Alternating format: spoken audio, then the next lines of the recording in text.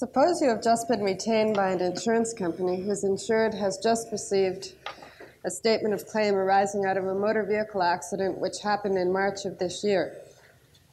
Your insurer insures the driver of the car who rear-ended the plaintiff's vehicle. In his statement of claim, the plaintiff is alleging severe whiplash. She says in her statement of claim, the plaintiff is alleging severe whiplash. She says she cannot work, and she cannot take care of her house or her yard. She can't dance. She can't take part in her usual pre-accident activities. The medical information which you, as counsel for the defense, has indicates no fractures or organic basis for her complaints.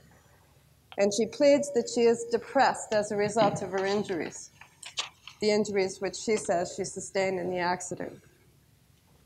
You know that in February of this year, about 1.5 months before the accident, she was laid off from her job and had been unable to find work before the accident.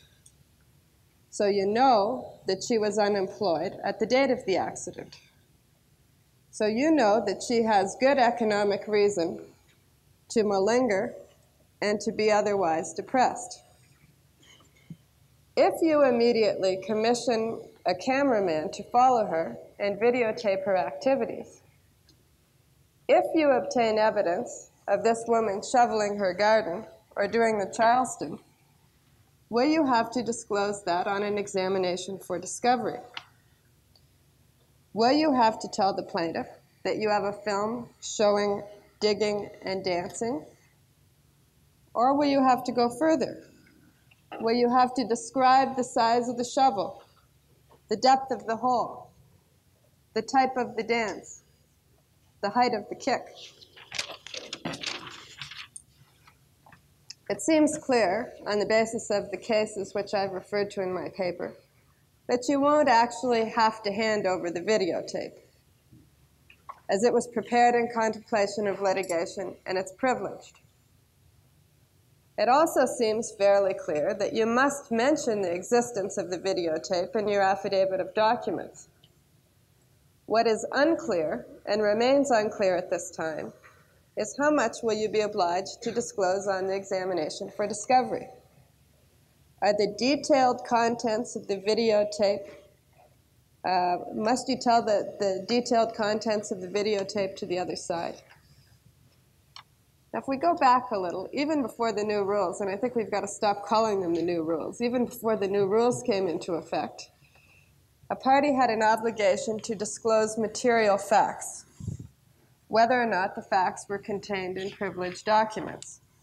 If one looks at my paper, you'll see reference, for instance, to the Cook decision, which was a divorce case involving allegations of adultery, which was decided before the new rules came into effect.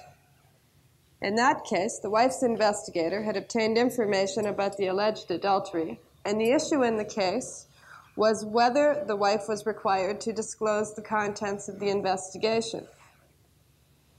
Even at that time, Mr. Justice Gale, as he then was, ordered disclosure of the material facts, and he limited the disclosure to the room and the hours in which the adultery was said to have occurred. Now, under the old rules, a party had a duty to disclose facts but not evidence, and that's where the problem is created now. The distinction between facts and evidence has been abolished, but where does that leave us in our example with the videotape? What is fact? What is evidence? How far do we have to go in our disclosure?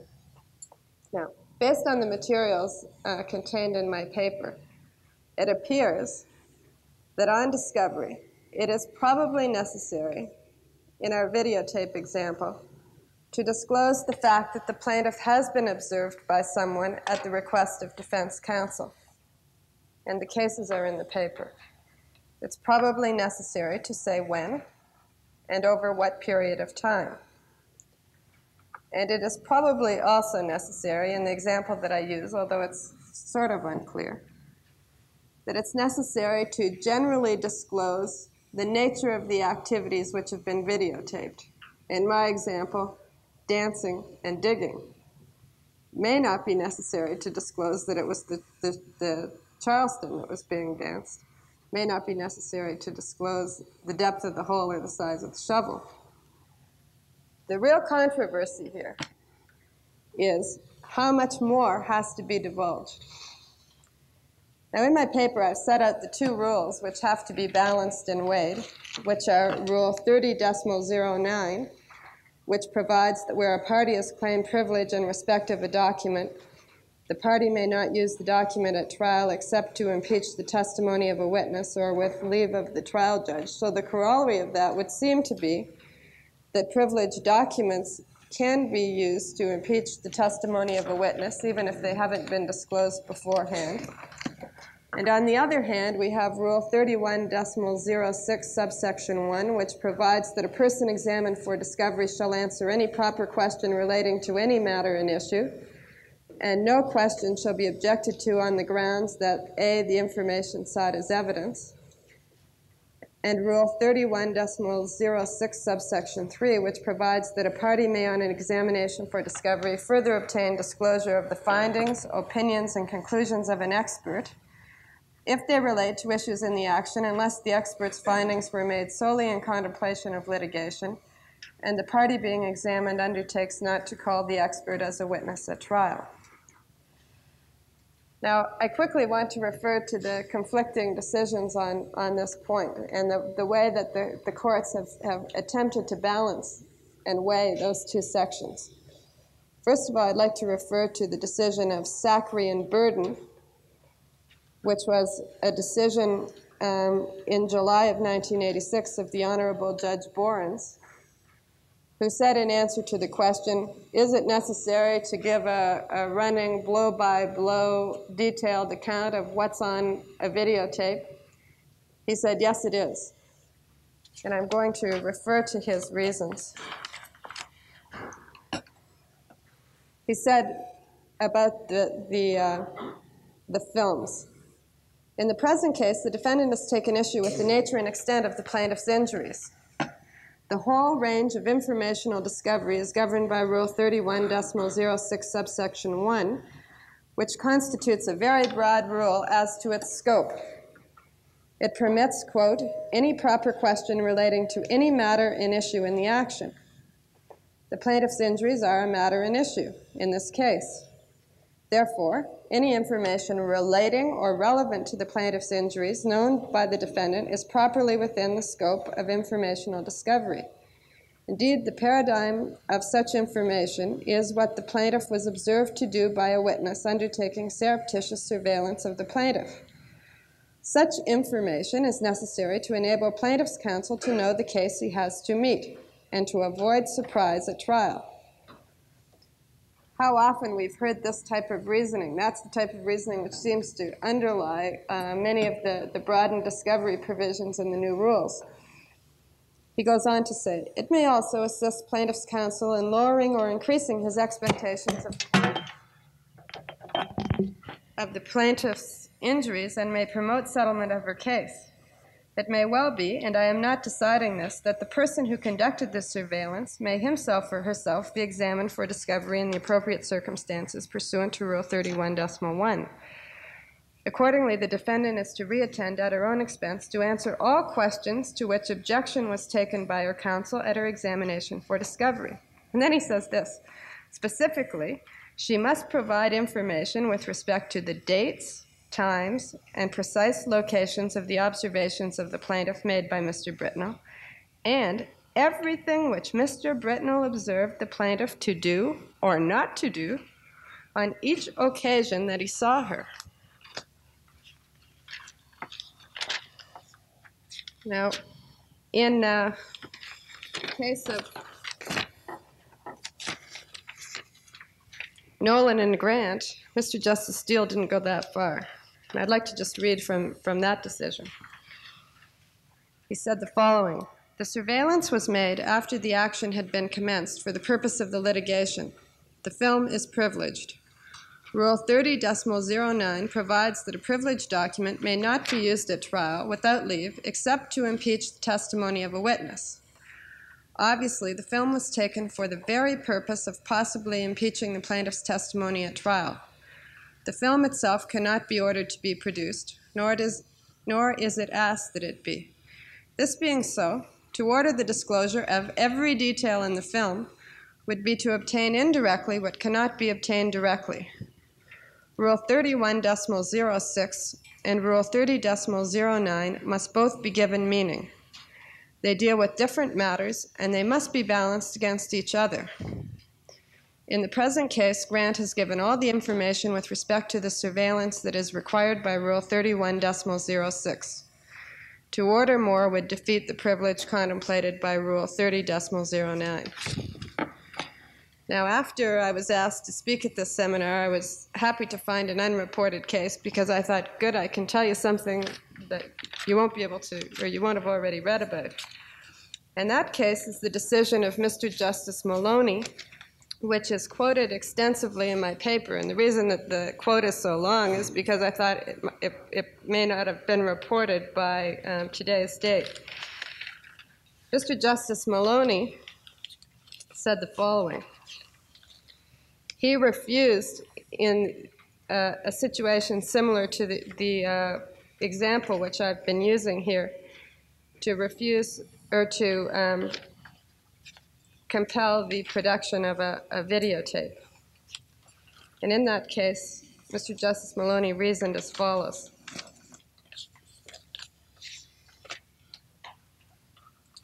It is a tenet of statutory interpretation that all provisions of the statute must, if possible, be given meaning when the statute is read as a whole. To require the defendants to effectively deliver up to the plaintiff the contents of these privileged documents, prepared in anticipation of litigation, would be to deny meaning to Rule 30.09 and to eradicate traditional concepts of the privilege attached to documents prepared by lawyers in anticipation of litigation. Therefore, I hold that the defendant is required to inform the plaintiff only that such documents, statements, photographs, or films exist, the dates thereof, and the names and addresses of the possible witnesses in relation to them.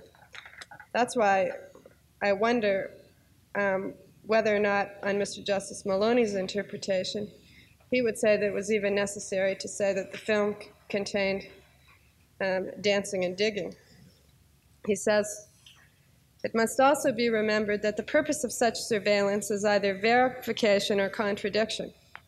A trial is a search for truth, and surveillance is a tool used in pursuit thereof. A truthful witness will not suffer by having been under surveillance. Prevarication and exaggeration may be exposed. Full disclosure in advance may well enable the untruthful witness to avoid the effect of the surveillance by tailoring his or her evidence to dilute its impact. Indeed, it is the very type of claimant in respect of whom surveillance is indicated that such attempt at deception is likely to occur. On being confronted with such evidence on cross-examination, the witness, of course, has full opportunity to take issue with, explain, or call evidence to rebut it. Although most of the cases cited above dealt with instances in which the existence of the surveillance documents was not disclosed until trial, I see no reason to differentiate between that situation and the present case.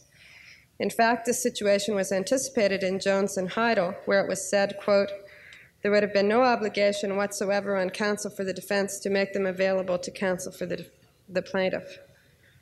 Surely, if a defendant who does not reveal the existence of such documents until it is sought to introduce them at trial can be permitted to use them, one who reveals their existence beforehand should not be prejudiced by a requirement that he reveal their contents to the opponent.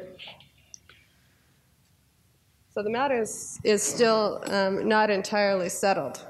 There seem to be decisions going both ways.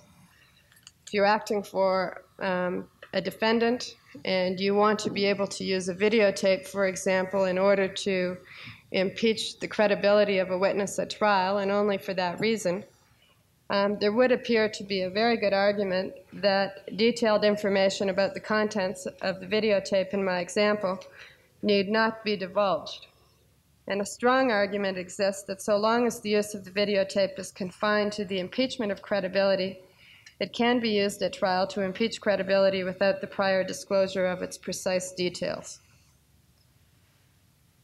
The question that I was asked to address is a defendant unduly punished by early preparation? And if the interpretation of the law that I have set out in my paper today is correct, then obviously the answer to that question is no.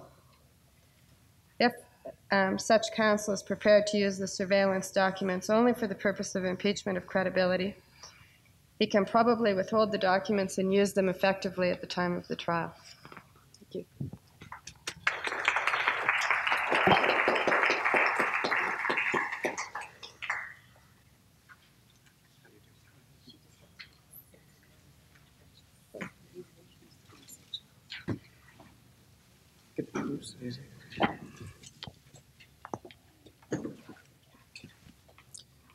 Good afternoon, ladies and gentlemen. My name is John Campion. I have the pleasure of appearing on behalf of my partner, Alan Rock. And I have two topics, but because of the shortness of time, I've been asked to be quite short.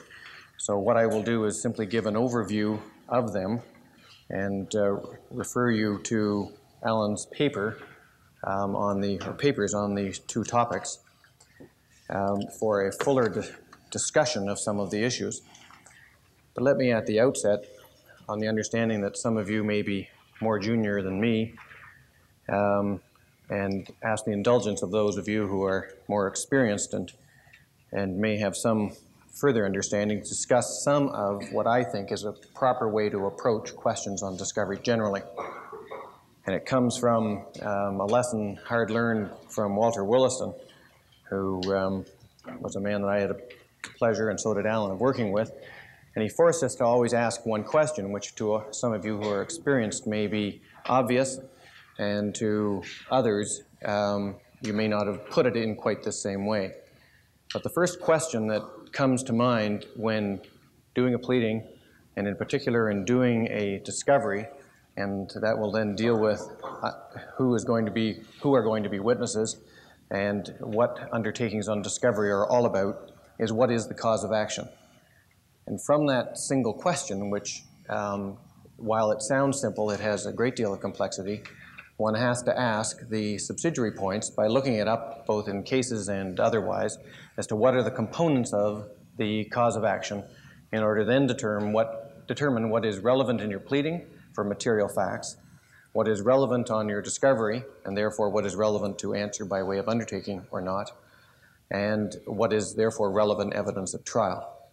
If you're a plaintiff, it becomes particularly significant because of a motion for non-suit. And so it's within that context, that is, what is the cause of action, what are its elements, and how do you go about proving its various components in order to be successful, that I put my remarks in the context dealing with, first of all, undertakings on discovery. And touching upon undertakings, there are several ways in which the courts or the masters have characterized them, as Alan has discussed in his paper. The first, when you actually give an undertaking, the first way of characterizing it is that you are acknowledging that the question put to the witness is a proper one within the context of the kind that I've just spoken about. That being the case, having done so and given your undertaking, you can't then re-look at the issue as to whether sometime later the undertaking can or cannot be answered. It having been given, it's an acknowledgement that the question is a proper one, and as a result, you must answer it. The second and more onerous characteristic of an undertaking is, as Master Donkin has stated in a case called Union Industries and Beckett Packaging Limited, and he has placed the undertaking as where we probably most often understand it in its general context as opposed to just on discovery, and that is that it's a form of a contract. It's a promise to produce certain information regardless of the propriety of the question. You're not just waiving the propriety of the question, but it becomes an absolute contract that you have made with the other solicitor, which will be enforced absent some form of contractual relief, which in the case of Union Industries and Beckett, the relief was granted on the basis of mutual mistake of fact. So it can be taken a very long way in terms of dealing with an undertaking and the obligation that you admit to when you give such an undertaking on an examination for discovery. Dealing lastly with undertakings, I note what the Professional Conduct Handbook has to say about them, and that is that an undertaking given by a lawyer to the court or to another lawyer in the course of litigation must be strictly and scrupulously carried out, and unless clearly qualified, the lawyer's undertaking is a personal promise and responsibility. With that in mind, that is, the fact that you've got a very serious obligation as regards answering an undertaking from the perspective of the Law Society and complaints that could be made in not answering it, having regard to the fact that it is a contract which is enforceable, which you can't resile from just because you made a mistake except in exceptional circumstances, and or it's an acknowledgement that the question asked was a proper one. In all of those circumstances, two things from a practical perspective arise. The first one is that you don't give one unless you're absolutely certain that you are willing to do so and that you understand what you're being asked. And probably more importantly, upon giving an undertaking, you should place it on the record in your own words, having regard to your own understanding, if there is even a shadow of a doubt as to what the undertaking might mean. And this can create an extended transcript on one side, but on the other side, it saves an obvious enormous burden if you've guessed wrong and you've given an undertaking which you didn't mean to, or which, when read in the cold light of day, the other side has said a certain series of words which you understand you misunderstood, have admitted to the undertaking, and therefore compelled, in any event, to answer it. I'll then leave undertakings on discovery and deal with witnesses and experts. And again, I will be very short because of the shortness of time, and I apologize that I'm out of order. Dealing with witnesses, as you're no doubt aware, Rule 31.06 has compelled parties to disclose the names and addresses of persons who might reasonably be expected to have knowledge of transactions or occurrences in issue in the action. The dispute among, or in the cases, deals with a number of issues, and the first one is whether you're compelled to give the names of witnesses and the addresses of witnesses with respect to both liability and with respect to damages. And the answer is yes, you must. A second issue is whether you must give a summary of what those witnesses are going to say, having given their names and addresses. And the answer appears to be, although there is a dispute on that you do not need to disclose what the witness will say. You only need to disclose the names of the witnesses and the addresses of the witnesses.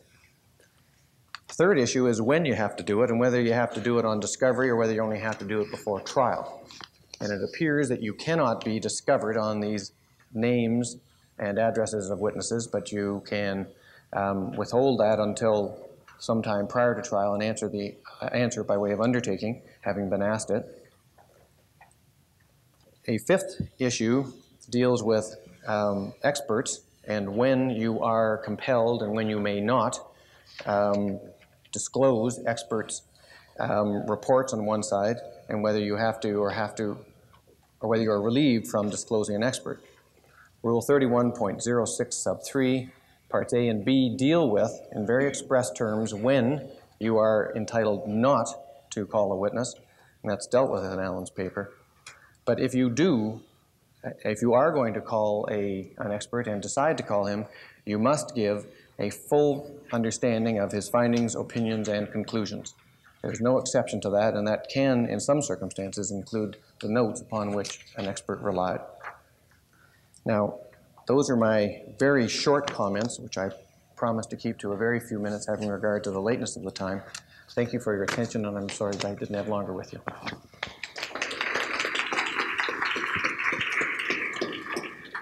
We have a very few minutes for questions.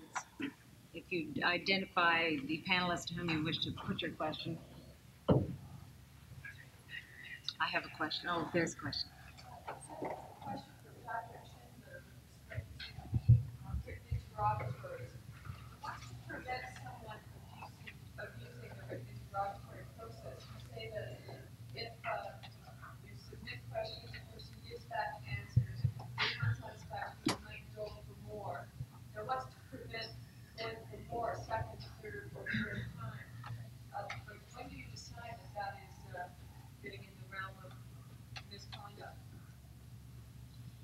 Do you mean misconduct on the part of the questioning lawyer who submits several lists?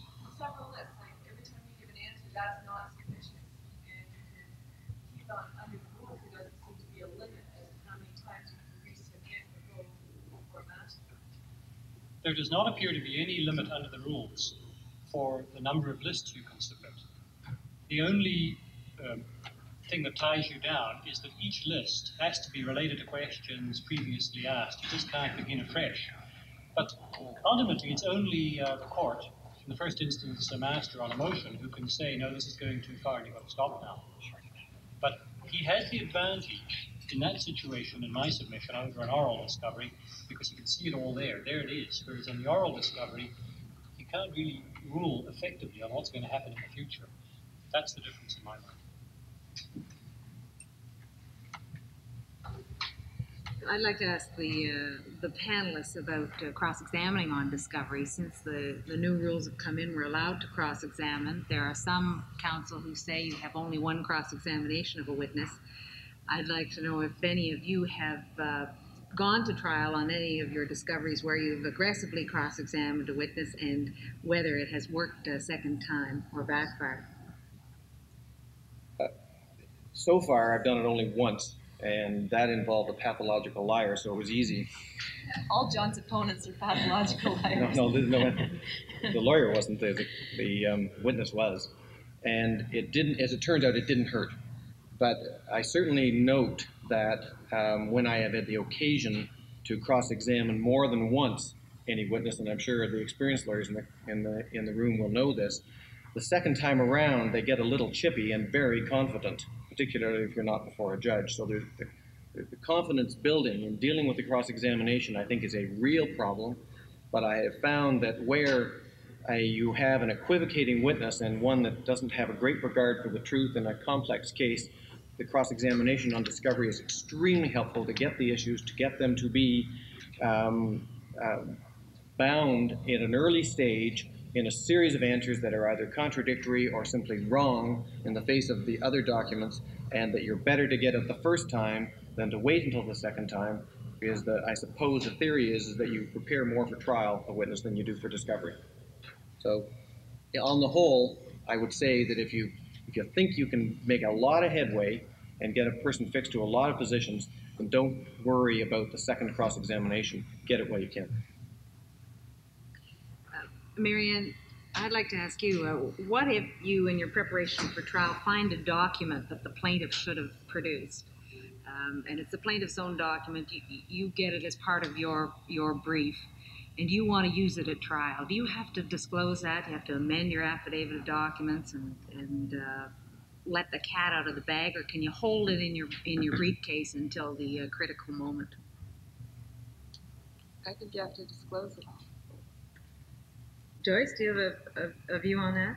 I think you have to disclose it. In fact, I thought you had to disclose the whole darn tape in Marianne's talking.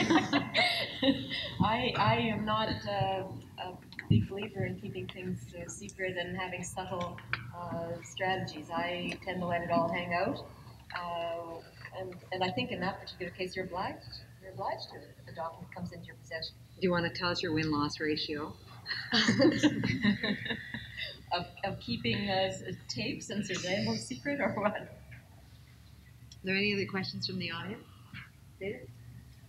John, in the light of the rulings as to what undertakings are, rulings that I disagree with, and it's interesting that in the Daywalk case, Mr. Justice Linden affirmed an appeal from me as to what undertakings were, and then a week later in Valleyfield, adopted this business about Cooper, me, Fideus, and all that other nonsense. But in light of what the courts have now said undertakings are, why would you give any undertaking on discovery to do anything, as opposed to simply saying, I agree with you, Ms. Harris, it's a proper question, we can't answer it now, and off the record say, I'll answer it. And if you bring a motion tomorrow to compel me to answer it, I'll just tell the master, I agree it's a proper question, we just can't do it. In other words, my question is, why give undertakings? I suppose it comes from a sense of custom, and a sense of trying inside the discovery process to give as reasonable a discovery as you can in the circumstances, because my philosophy is the process isn't mine, it's my client's and it's the other side's. And I'm trying to help them through the process, but it's not for me to try in any way, although I recognize your risk, to try and give as much information as I can within the spirit of the rule. Isn't that goal achieved by saying on the record, I agree it's a proper question, we can't answer it now? In the tough case, yes. Can I add something? I tried that trick and the motion came up before you, and I was ordered to go out and get the answer, and they could keep renewing the discovery until I did. Ordered to go out and get the answer and undertaking to get the answer. There is a difference. There's no doubt that the question is a proper question. I simply raised the point. If I were counsel today and I was now faced with what the courts have said undertakings are, I would be a lot more reluctant to give them than I used to be. That doesn't mean to say that I won't be compelled to go and get the answer, it being a proper question, but at least it's not an undertaking. That's really the only point I was trying to make. I agree with the distinction, but as between giving an undertaking and being wrapped on the knuckles by you, I think I'd prefer to give the undertaking. You looked at me like I was sleazy. So would I. One other point I'd like to make in response to what Joyce said, this business about being polite and phoning up the other side to try and arrange mutually convenient discoveries. So while your secretaries are negotiating back and forth, which will take weeks, the other side serves you with an appointment. Or sometimes what happens even more nervy is where you agree to discover the other side 6 weeks from now, and the date's already fixed, no appointment. And then he comes back with an appointment returnable before that date. And I've written a judgment which says you can't do that. In other words, we finally got at least one judgment which rewards politeness. And if you initiate attempts to get discovery which have not yet borne fruit, so to speak, you can't subvert that process by serving a formal appointment. You still have the right to do that. We'll give Master Sandler the last word. I'd like to thank the panelists, and we have to be back in the room at 3:10.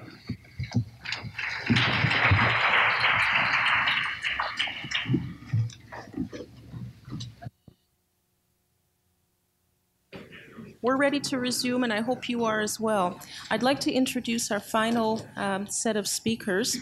Starting at my immediate right, my far right, I should say, is the Honorable Mr. Justice Austin. Seated to my immediate right is the Honorable Mr. Justice Holland. Regrettably, you do not have a copy of Mr. Justice Holland's curriculum vitae before you, and although I'm sure he is well known to most of you, I'd just like to say a couple of brief things about him. Mr. Justice Holland was appointed to the Supreme Court of Ontario in September of 1972. He is responsible for the administration of the Toronto civil jury and non-jury courts, and he has been responsible for them for the past 4 years. He is a member of the Trial List Committee with overall responsibility for the administration of the Court of Ontario, and a member of the Future of the Courts Committee responsible for planning for the future of the Supreme Court Trial Division in Ontario. There is much more that I could say about Mr. Justice Holland, but I'll confine my remarks to those brief comments. And continuing over to my far left is the Honorable Mr. Justice Montgomery. And seated next to Mr. Justice Montgomery is Terrence O'Sullivan. And last but not least, seated next to Mr. Justice Austin is Melvyn Solmon. Our first speaker now will be the Honorable Mr. Justice Holland. Would you please welcome him? Thank you.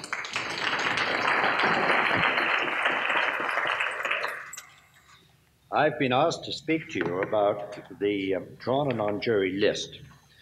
We have about 1,700 cases on the list. The way you get a case on the list is to certify a case ready for trial, serve your notice of trial, certificates of readiness, you pass your record, the action goes on the list for trial. That doesn't help you very much because it doesn't move at all when it's on the list for trial until you get a pre-trial appointment. If you don't get an appointment for a pretrial, and if you don't waive your pretrial, then the case is automatically struck off the list after 12 months. So you're right back to start or go again. Now, if your case is struck off, you won't even be told about it. You'll eventually find out when your client telephones you a couple of years later and says, "Where's my trial? Where's my case?" And you phone up the trial office, and they tell you it was struck off a year before. It's easy enough to get it replaced on the list. All you've got to do is make an appointment with the trial office to come to see me or some other judge who's looking after the list, and it will be restored to the list. That puts you back at the start again. You then either have to waive your pre-trial appointment or arrange an appointment for pre-trial. At the present time, if you waive pre-trial, and it can only really be done on consent, you'll be put on the list for an actual trial. That is, you'll be reached for trial in about 2 months. If you ask for a pre-trial appointment, the waiting period is again about 2 months. And after your pre-trial has been held, you will be actually reached for trial in about 2 months. So that we consider that the waiting period for trial in Toronto non-jury is about 4 months. Now, we don't count July and August because we don't sit there. Insofar as pre-trial is concerned, Justice Robert Montgomery is going to speak to you about that. But what we have found is that most of the cases, most of the 1,700 cases on the Toronto non-jury list are really not ready for trial, and they're not even ready for pre-trial. When you apply for your pre-trial appointment, you must be sure that your case is ready for pre-trial. If it isn't, the pre-trial judge very likely will strike it off the list and you're right back to start again. The list, that is the non-jury and the jury list, is spoken to every Thursday morning. The jury list at 9 o'clock in the morning, the non-jury list at 9:15. You are entitled to one adjournment without any good reason for about up to 2 months. After that, you're forced on for trial unless you have a very good reason. Counsel has broken a leg, or your client's broken a leg, or something like that. You won't be forced on for trial if you are in another superior court on another trial or on an appeal. Otherwise, you will be forced on. Now, that's about all I have to say about the Toronto non-jury system. We dispose of about 150 cases, or just less than that, a month. The statistics are really quite extraordinary. In the month of March, for example, we disposed of 138 cases, of which only 8 went right through to judgment. That means that all the rest of the cases were either struck off, settled before trial, or settled during the course of the trial. So only a relatively small percentage of the cases actually go through trial.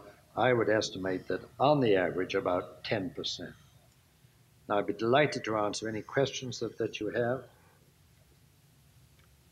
Yes. What if you're in a Sheila? 2 weeks ago, I was 57 on the list. Yes. And I was called by... And you're now 86. No, I was called by Wednesday, and he was out by the beginning of the following week. Is that typical? I wish it were. The trouble is that, as you know, we have a circuit system. So our judges have to service, I think it's 52 district or county towns around the province. The sittings are assigned. You have a 1-week sitting maybe in Welland and 3 weeks in Thunder Bay. But somebody gets into a murder trial somewhere, and the sittings have to be extended. You're short that judge, and they habitually steal from Toronto non-jury and Toronto jury. So we don't usually know until about Wednesday of the prior week how many judges we're going to have for the next week. Some weeks we're very lucky, we have 7 or 8, and some weeks we're unlucky, we only have a few. There's one thing I should say also, and that is that we will give you fixed trial dates in Toronto non-jury if your case meets certain criteria. There are 3 criteria, any one of which will be sufficient. 1, that the trial is 15 trial days or more in length. 2, that you have witnesses from great distances or who have difficulty coming For example, you need an exit permit from Iran or something like that, you get a fixed date. Or 3, you have a very large number of experts. I had an application this morning where they expected to call 10 doctors as witnesses. Very difficult to get them organized. I gave them a fixed date. If you need a fixed date, speak to the trial office and they will give you an appointment to see me. Now, here's one. Small question. I won't fix a date for you. If you're in a district court trial and you're also in the Supreme Court listing called the trial, you mentioned Superior Court. How about a district court? Well, if they're competing, the Superior Court will take precedence. That is, if you say, I'm going to be reached next week in the district court, and I'm going to be reached next week in the Supreme Court, I'll say you better speak to the district court and get off, because I want you to go on. If you're in the midst of a trial? If you're in the midst of a trial, you go ahead and finish it in district court. We won't call you. Yes, Mr. Glass. I'll ask you to explain the example you gave, where you start off with being number 14 on the list one week, and all of a sudden you find you're 57. What happened? Well, I hope that doesn't happen very often.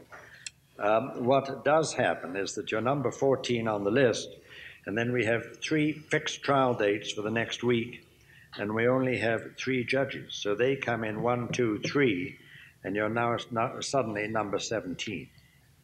But generally speaking, you maintain your place on the list and move up. If you get an adjournment, you go to the bottom of the list. So you've got to say you're ready to move up the list. One other thing I should say, the rules make mention of speedy trials and speedy trial lists. You're supposed to maintain a list for speedy trials, and the master or another judge can make an order for a speedy trial. We don't maintain a list of speedy trials, but if you can prevail on someone to give you such an order, make an appointment to see me, I will put you right on for trial. If you waive a pre-trial and you see me today, I'll put you on a week from Monday for trial. That's how fast we can be if you get that sort of an order. By the same token, if there's great urgency in trying a case, for example, if your client is dying and has 6 weeks to live, we'll get the case on for trial. In the alternative, we'll appoint a trial judge to hear the evidence of that ill person and then continue the trial later. So we do what we can to convenience you. Yes? I find that there's a recurring problem probably down in the practice that I've seen. You're listed and you're ready for a pre-trial, and in theory you could have it 2 months from now, but almost invariably the defendants are not ready and have not had their discovery by the time it suggests the pre-trial date comes up, and then the matter can linger on about a year or more. Is there anything to be done? Either by the court or by counsel? Well, I don't know that there can be very much done from my point of view, because we leave it up to counsel to ask for a pretrial appointment when they're both ready. And the pretrial judge has they're generally asked to strike cases off the list if the case is not ready for trial at the time of the pretrial. So it's a real problem. I suppose it's a problem for the masters, really. There should be an application to strike out a defense or for refusal to fix an appointment for discovery or to complete it, I suppose. I don't know. Any other questions? Yes. How long between requesting a pre-trial appointment and getting it? About 2 months. We have a backlog of about 300 pre-tried cases right now, which is about 2 months' worth of pre-trials. And we've got about a 2-month wait. I think you can still get an appointment in June, but most of the appointments are now for the summer or September. We're suggesting the final plaintiff, and I list my case for trial, and I want a pre-trial. I can get a pre-trial within 2 months, and assuming no settlement, get on for trial within 2 months? That's right. You'll be called for trial about 2 months later, but remember, the other side can ask for an adjournment and will get it for no good reason once, for up to about 2 months. So you could be kept waiting for about 6 months if that happened, a total of 6 months. But the whole secret is to, as soon as your case is on the ready list, apply for a pretrial. Then the time starts to run. Otherwise, it just sits there and will be struck off in 12 months. Okay, any more questions? Can I get back to my trial now? Thank you very much.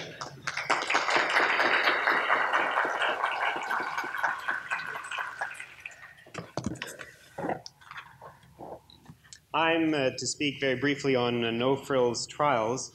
My talk is based on a normal trial, not your 4-month monster.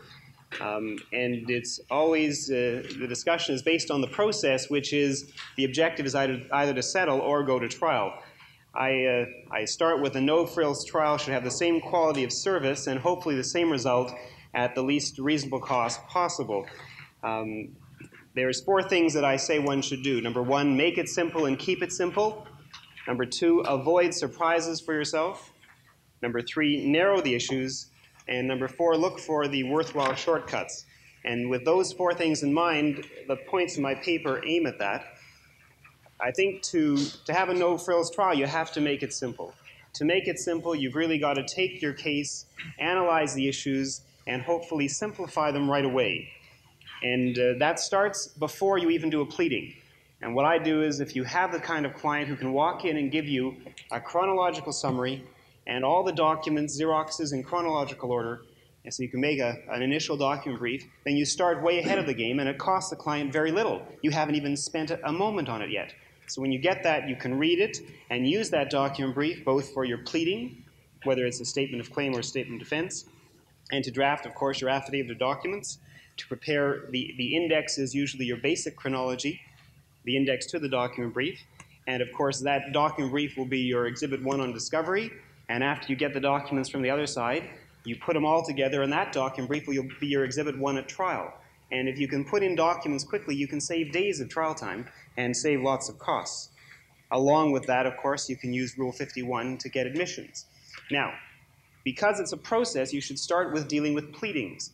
If every paragraph of your pleading has one simple fact, as in a statement of claim, you force the other side under Rule 27 that they have to either admit, deny, or say no knowledge of that fact. That pleading forces them to admit virtually all the facts. If they don't, if they say no knowledge, send a request to admit. And it's simple. Rule 51, attach your pleading.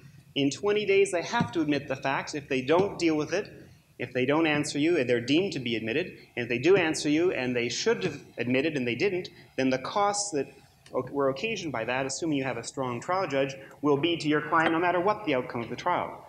The objective being to keep the costs down or to hopefully minimize your cost exposure. Once you are ready for discovery, and that can usually be done fairly simply, there are certain pre-discovery matters you should consider. I've dealt with Rule 51 already. The second is there a shortcut by using, for example, a motion under Rule 21?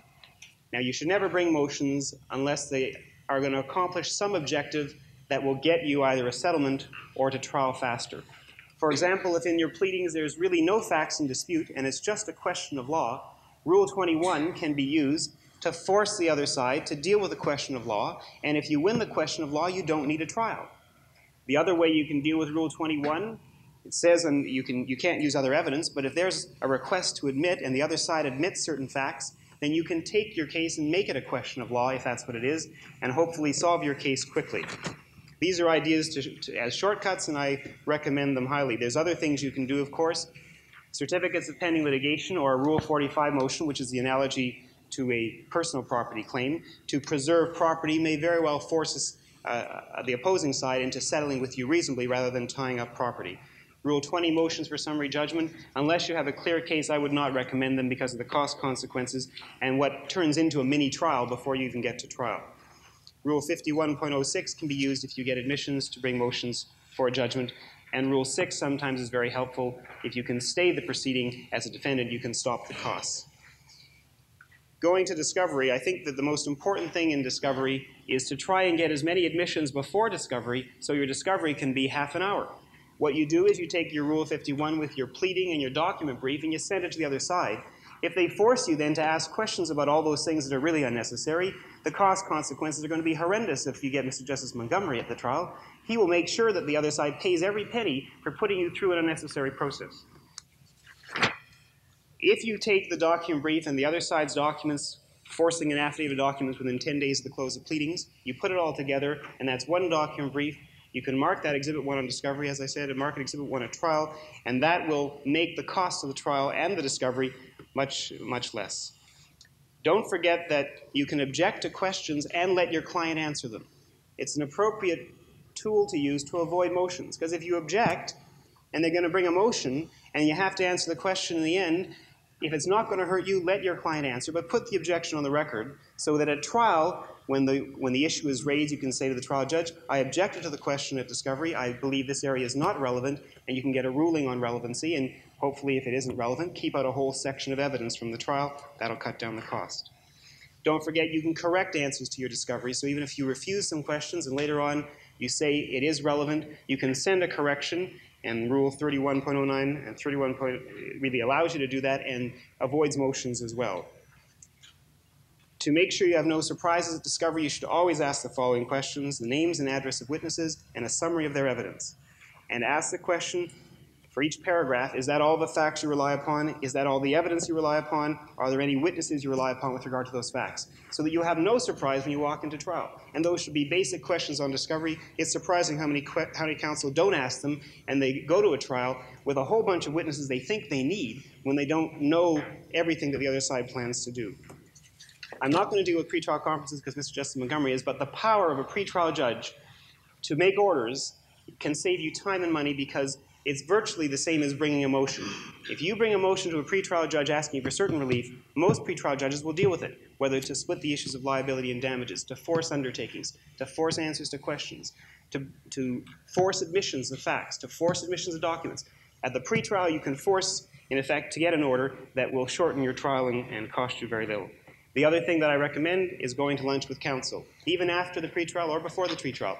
If you go to lunch with counsel, you can sit and discuss the case, and often you can settle the case, and I've done that a number of times, and you can save yourself hours of your life. Trial preparation. Going to the basics. In trial preparation, you can take what I believe is a factual chronology from your index.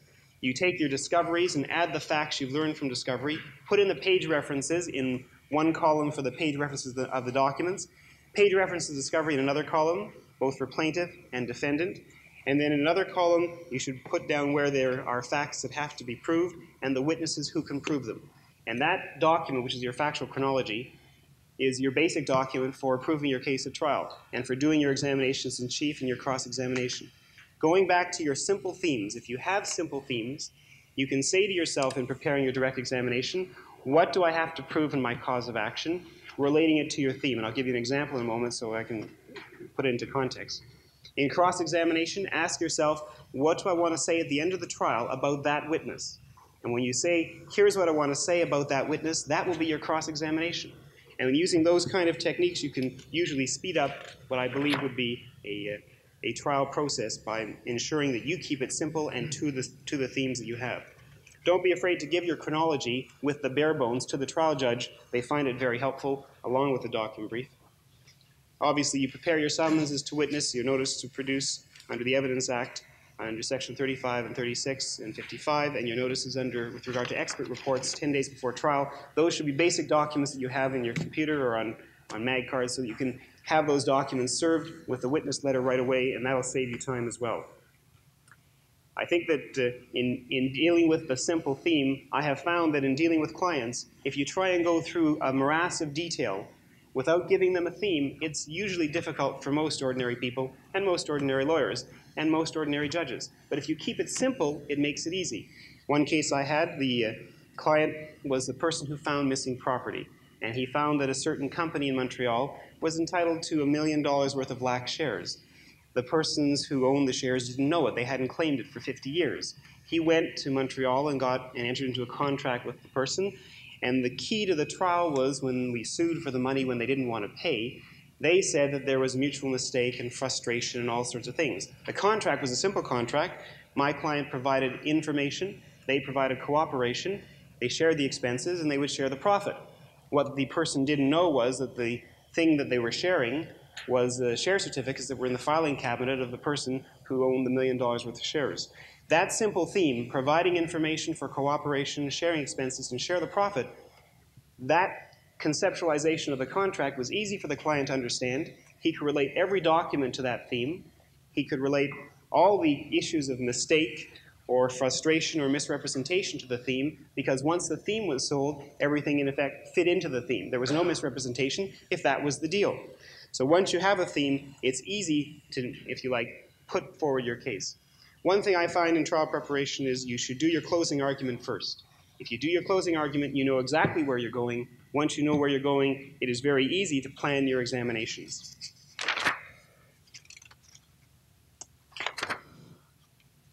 I think that with regard to one area that I find helpful, if the other side refuses to answer questions or doesn't answer undertakings, you have two choices. You can bring motions which will cause expense, or you can use the rules. The rules provide under Rule 30.08 and 31.09 and 31.07 that if the person doesn't answer undertakings or doesn't respond to questions, then those areas are not allowed to be gone into at trial without leave of the trial judge. And if you as a defendant can force the plaintiff to be unable to go into certain areas, you may put him off his case. Or as a plaintiff, if the defendant refuses certain areas, when they try and bring in evidence to try and deal with one of your claims, you can stop them from dealing with that evidence or putting in documents because of their refusal or failure to give undertakings. So consider not bringing motions and going right to trial and taking the position that they have to get leave, and if they do get leave, they'd have to pay all your costs of preparation, all the costs of trial, if they are lucky to get leave, which they probably won't be. Otherwise, I wish you a lot of luck in having no-frills trials. It's not easy, but if you are organized and keep it simple, it's possible. Thank you.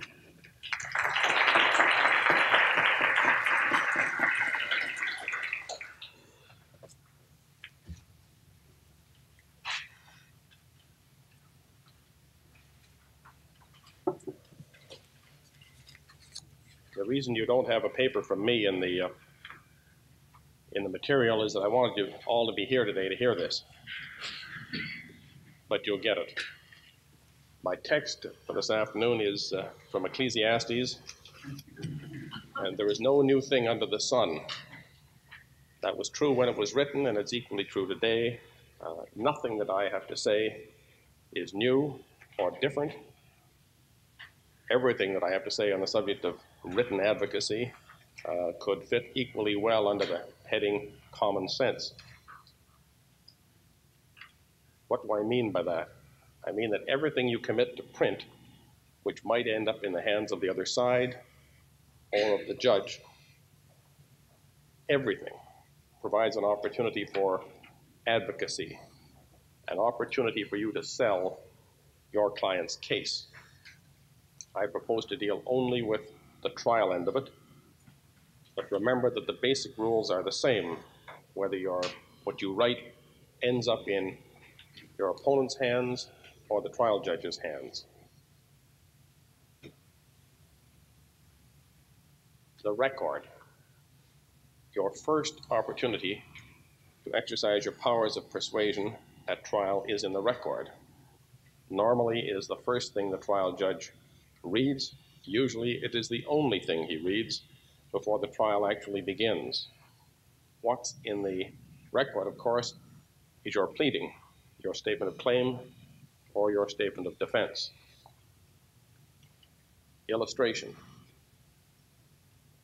The defendant, the plaintiff by way of counterclaim, alleges, and the fact is, that at all material times, the plaintiff, the defendant by way of counterclaim, represented to the defendant, the plaintiff by way of counterclaim, and to the public at large, that a customer of the plaintiff, the defendant by way of counterclaim, could rely on the bank, and in fact, the bank advertised publicly, you can count on the commerce.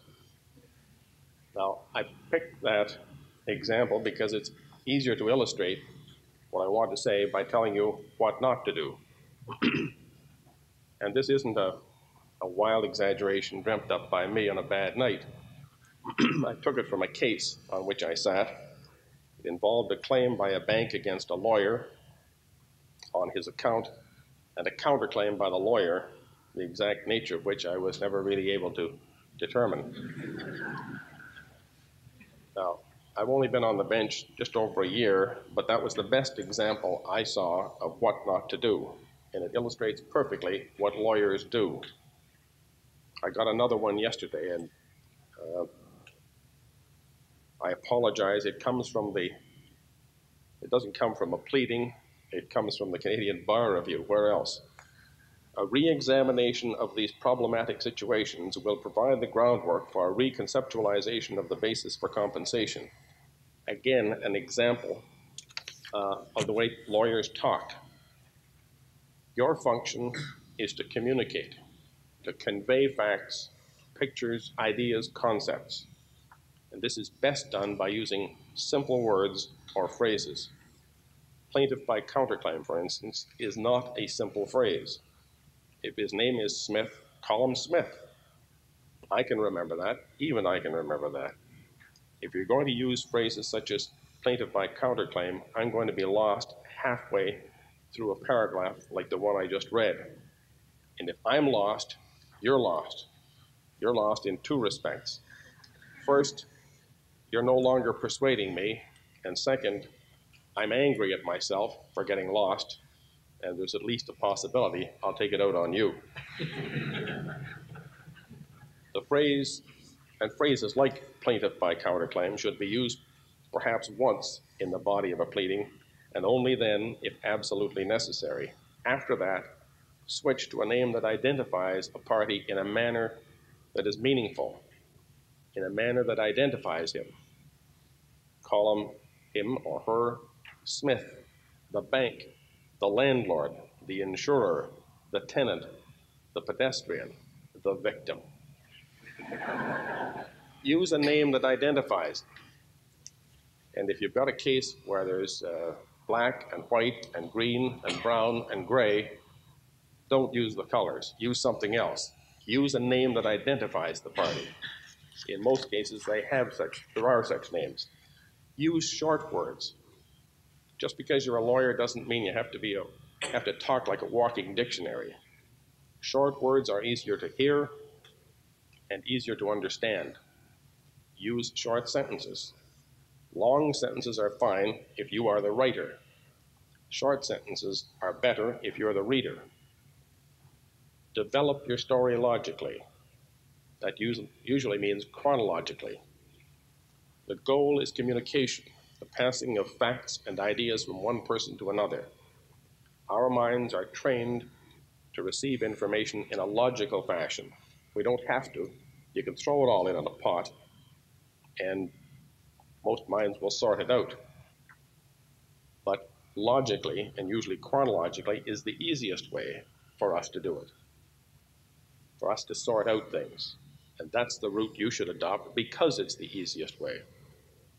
Now, I admit these principles are difficult to apply to pleadings, and the new rules make it more so. In my view, with due apologies to the authors of the new rules, there is no logic whatever in putting the claim for relief at the beginning of a statement of claim. However, that's what the rules seem to require, and as a plaintiff, once you've done that, in my view, you have a real opportunity to sell your story by drafting a clear and compelling account of the facts. Use that opportunity. Given the choice between a brief, dull account and one slightly longer, which is more interesting, choose the latter. Judges read hundreds of statements of claim. Not many are very interesting.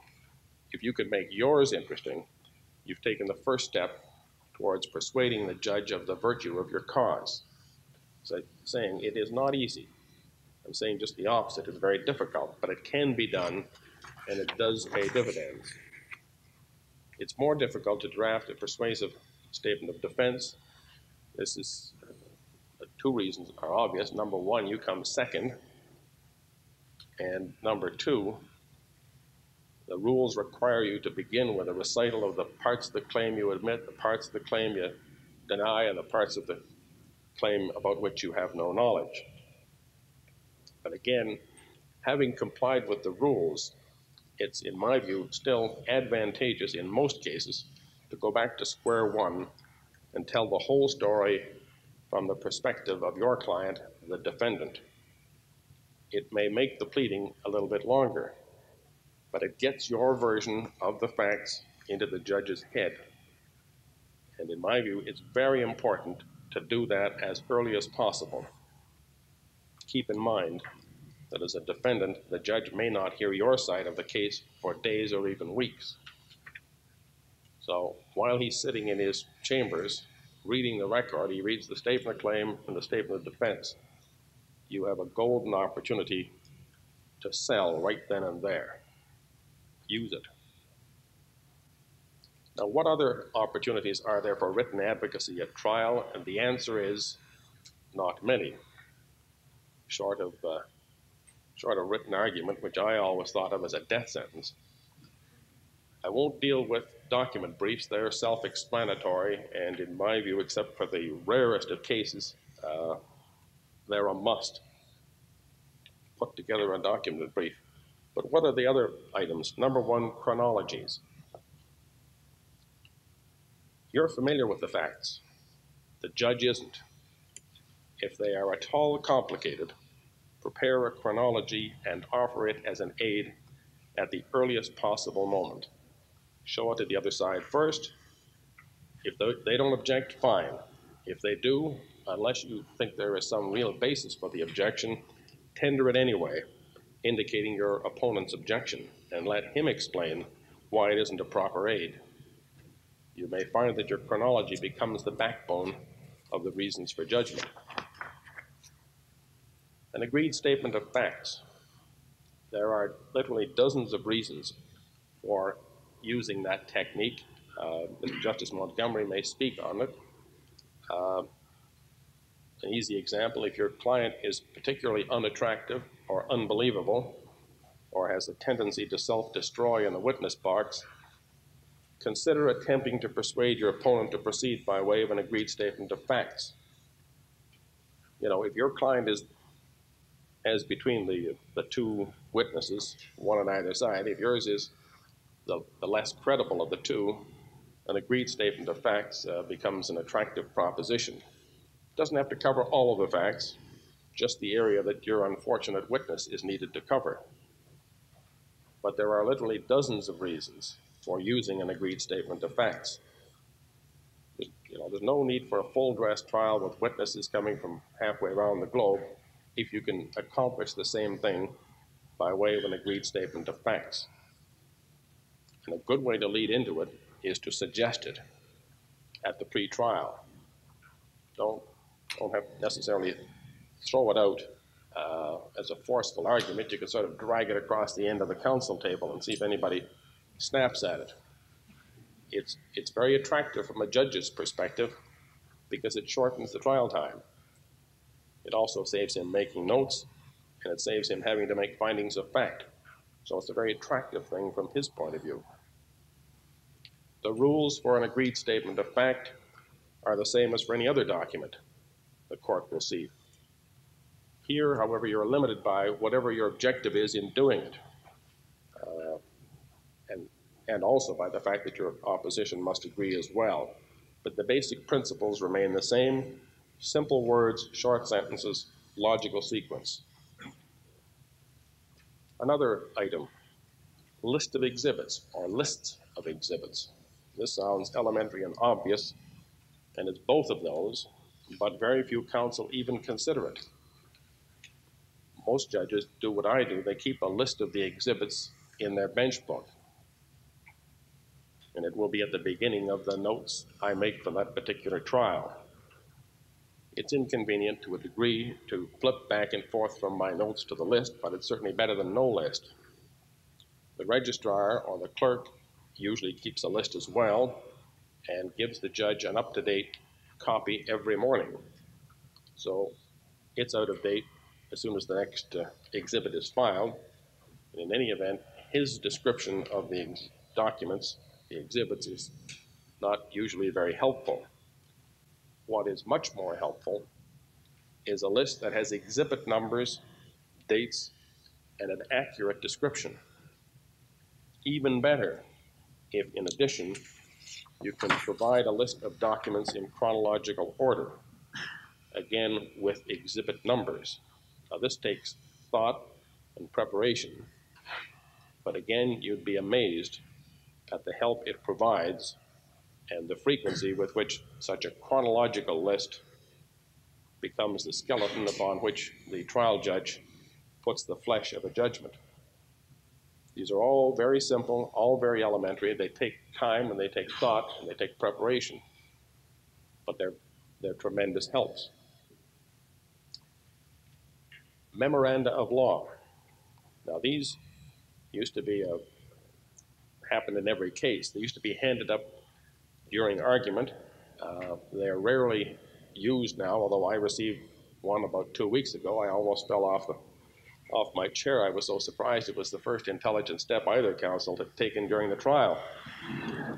I expect one of the reasons for the decline and fall of the memorandum of law is the ubiquitous and iniquitous photostat.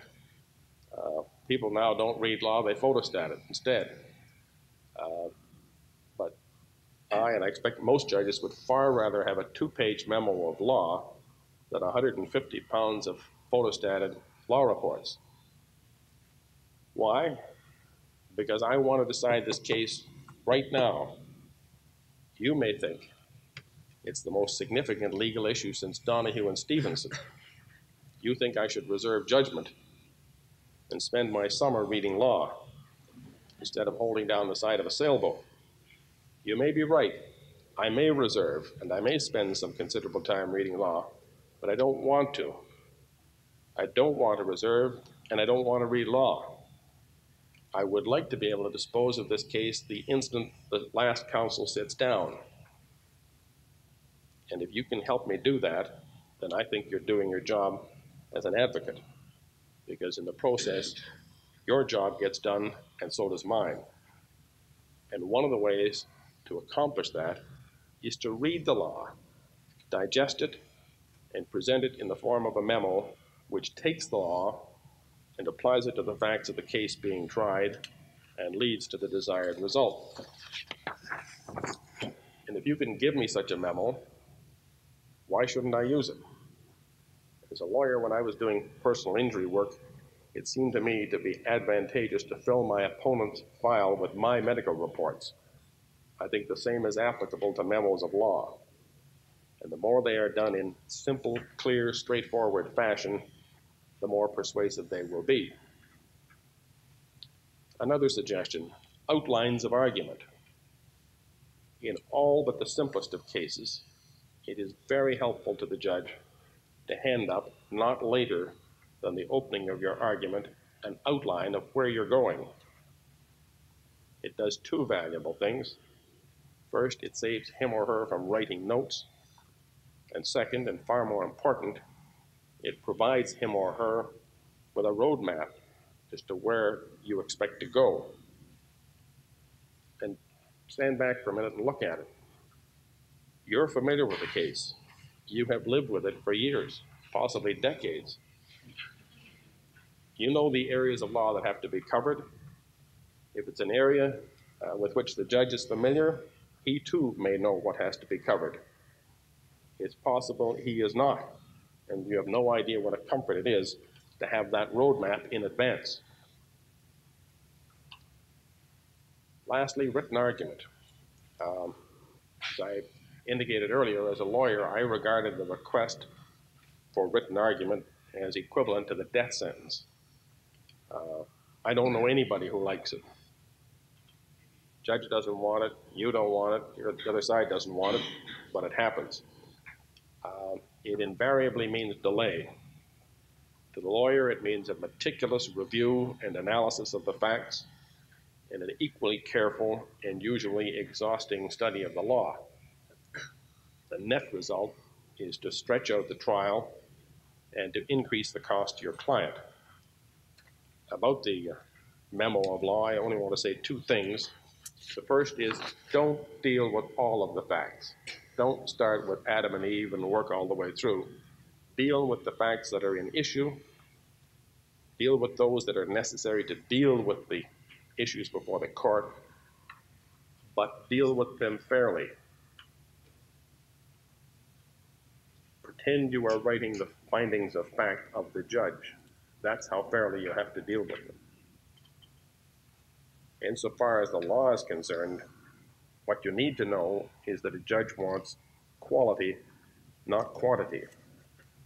If there's one decision of the Supreme Court of Canada which is dead on point, give it. It binds the court. It doesn't need any more. In particular, don't give the court 10 decisions from American courts which are interesting, but only in some peripheral manner. They may be interesting to you. I won't guarantee that they're interesting to the court. Remember what that person up there has to do. He or she has to make a decision and has to express it either orally or in writing. That decision must deal with the facts and it must deal with the law. If you can set out the facts in a clear, concise, chronological manner that is absolutely fair, then you're doing the judge's job for him. If you can do the same with respect to the law, again, you are doing the judge's job for him. And if you can do both of those things and have your client win, you're doing both your job and the judge's. And in my view, that's the objective of advocacy. Thank you.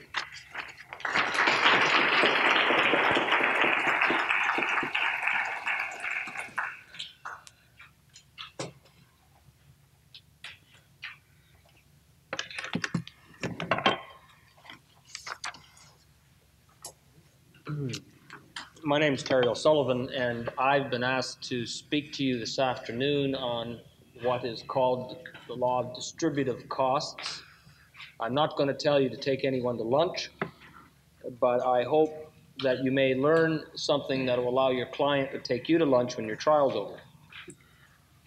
The distributive costs in the context of this discussion means the process or the principle by which a trial judge or an adjudicator will award costs to the litigants in proportion to the success that they have enjoyed during the proceedings.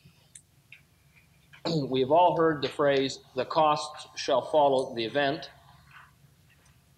I don't know how many of us have taken the time to try to understand what the event is or what it means. And in the few moments that I have today, I'd like to deal briefly with the history of the principle of distributive costs and why I think it's alive and well in Ontario today, and give you an example of a case with which I was involved where it was recently applied. Central to an understanding of the principle is the distinction between the event and an issue which has an impact upon the event. The principle has its history in the old English rule, which was a jury trial practice, which stipulated that absent the exercise of discretion by the judge, costs should follow the event. In just pre-20th century England and just into the 20th century, various English courts undertook an analysis of what that meant, and in particular whether it meant that a trial judge was obliged to award costs of the entire trial to the party who had been successful in obtaining judgment, notwithstanding that several causes of action or several issues may have been litigated upon which the plaintiff had not been successful. A variety of authorities determined the following.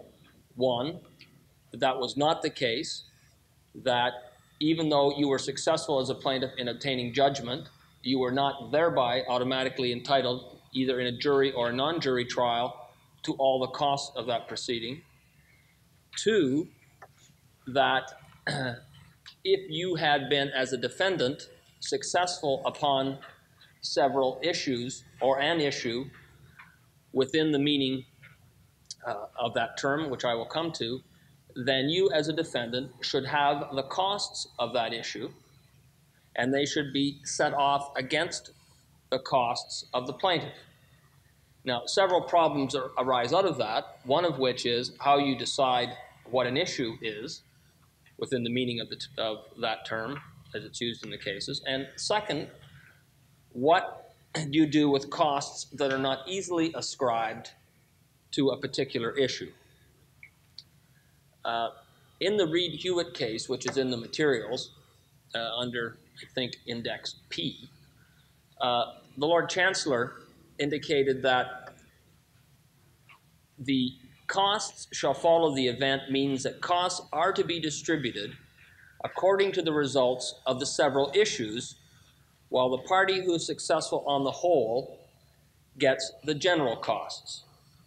He goes on to define issue as being that which has a direct and definite event in defeating the claim to judgment, in whole or in part. I use that term issue in connection with what I call the but-for test. If I am a defendant and I succeed on an issue, and I am able to say to the trial judge, but for my success on that issue, the plaintiff would have been entitled to judgment against me, then I believe that is an issue within the meaning of the proviso, and if I persuade the court to apply this principle, I am entitled to my costs of that issue. The event which I would equate to result in our rules of practice, and in particular Rule 57, is in effect who gets judgment. For 60 or 70 years now, the English courts have recognized that an event may itself be the sum result of the disposition of several issues. And those issues may or may not comprise entire and separate causes of action. And if you think of an issue in the but-for way, I think you will have a ready analytic tool to try to put your argument to the court that even though judgment has gone against you, you should have a portion of the costs awarded in favor of your client. And that doesn't mean that only that the plaintiff should not succeed on that issue, but positively that you should have the costs of that issue. This, of course, implies, and I think properly, a rejection of the notion that if a plaintiff is successful in any of the various claims or causes of action which it has advanced, then it should get the entire cost of the proceedings. Now, the use of this principle in Ontario, while not as frequent of late as earlier, goes back really to the late 20s and early 30s, and it's not surprising because until the Courts of Justice Act of 1984, the Ontario judicature legislation, the statutory framework under which we conducted our proceedings, was in very large measure derived from the English legislation. The generally thought to be the leading case on the principle of distributive costs in Ontario, decision of Mr. Justice Hogue in 1939, in which he reviews certain of the English authorities, pronounces them to be the law of Ontario, and in a trial that was before him involving allegations by the plaintiff that the defendant's smelter was spoiling and fouling the properties in the neighborhood and diminishing their property values, he found for the plaintiff on one of the several issues advanced against the plaintiff on the balance of the issues and awarded costs on the basis of that relative success. In so doing, he relied very heavily on the English authorities to which reference is made in the paper. Now, the third aspect of the law of distributive costs that's historically been developed is dealing with what are called in the cases the general costs. The general costs, as a term, developed in England, again in the practice of jury trials. And while we have nothing in our case law or in our jurisprudence which identifies that term or relates it to a specific experience in Ontario, it is generally treated as being those costs which don't relate to a specific issue. So in a situation where a plaintiff has succeeded on certain issues, failed on others, and has judgment in the result or in the event, then a proper order applying the principle of distributive costs would be to award the plaintiff the costs of the action, except its costs on the issues on which it failed, and to be set off against those costs would be the cost of the defendant upon the issues upon which it had success, so that you get, in effect, all the plaintiff's costs on the one side, out of which are taken the costs of the issues on which it failed, and out of which also are taken the costs of the defendant on the issues in which it succeeded. Now, you can see that this can have a very significant and dramatic effect on who pays who what at the end of the day on the question of costs. In my view, the present rules of practice and the Courts of Justice Act not only authorize, they specifically contemplate the continuation of this process. Of course, Section 141 of the Courts of Justice Act gives a very broad discretion to the court in the awarding of costs, and that discretion is amplified in Rule 57. And if I might read you one particular subsection, it says, this is Rule 57.014, and I didn't number these, so you can't blame me. It says, nothing in this rule, or Rules 57.02 to 57.07, affects the authority of the court under Section 141, A, to award or refuse costs in respect of a particular issue or part of a proceeding. Now, in the recent case with which I was involved that also involved the application of this proceedings, it was a case arising out of a railway fire which burned down a warehouse in Oakville. The various bailors had goods stored in that building. 17 of them commenced actions against the railway, which in turn commenced third-party proceedings against the owners and the warehousemen. The owner and the warehousemen themselves commenced plaintiff proceedings, so we had a total of 19 actions.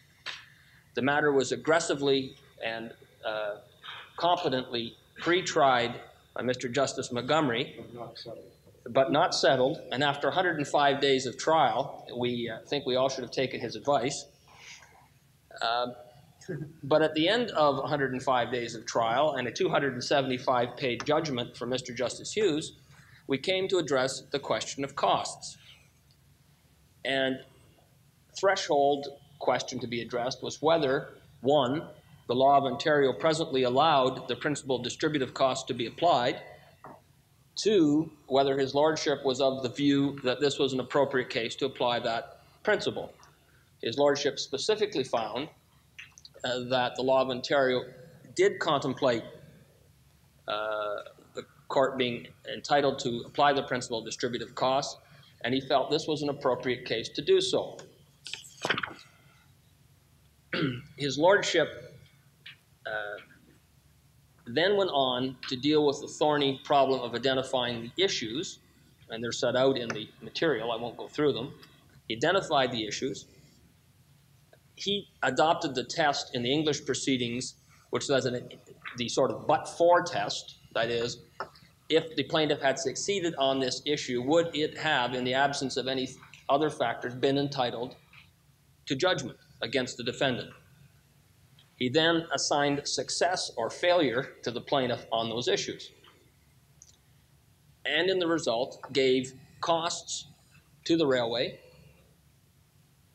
It deprived the railway of cost on the issues on which he said it had not succeeded, and awarded costs to the defendants on the issues upon which he said they had succeeded. And the importance of this to the litigants in the proceedings was that the theory upon which the plaintiff had succeeded, a contractual indemnity theory involving an industrial siding agreement, occupied, by most accounts, something of between 5 and 7% of the evidence, and about 2 or 3 days of 2 weeks of argument. And the issues upon which the plaintiff had not succeeded occupied conservatively 55 to 60% of the proceedings, and perhaps more. So in the result, the defendants may not only not have to pay costs to the plaintiff in respect of this 105-day proceeding, they may, although the costs have not been assessed as yet and the case is under appeal, they may in fact be ahead money. Now, there are, in my submission, very good reasons why this principle should be applied by courts and urged upon courts by counsel. Our present rules allow for joinder of various types of action, quite disparate types of actions. The discovery process, in my view, encourages try-on claims, and many a meritorious case is cluttered by the addition of 2 or 3 causes of action which are not themselves worthy of trial. And if the bar gets the message from the bench or from opposing counsel that the price for this, for bringing unmeritorious causes of action forward with good claims, will be to deprive them of, not only to deprive them of their costs in respect thereof, but to award costs against them in respect of those unmeritorious claims, not only at trial but throughout the proceedings, I think it could do much to ensure that only the bones of the meritorious part of the case actually get to trial, and indeed actually get advanced as a cause of action. The case is called, it's reported in 2 ways. It's reported as RMAC versus the CNR. It's also reported as Oakville Storage and Forwarders Limited. The cost portion of the judgment is the cost and prejudgment interest portion of the judgment is, I think, is or just about to be reported in Carswell's practice cases. No one as yet of the reports has undertaken the task of analyzing 275 pages of the actual judgment for a report, although I'm told that will be done. It is, I think, a useful tool for all of us to ensure that equity is done as much in the issue of costs as it is in judgment. And I urge you all to consider whether you might use it to your advantage and to your client's advantage. Thank you.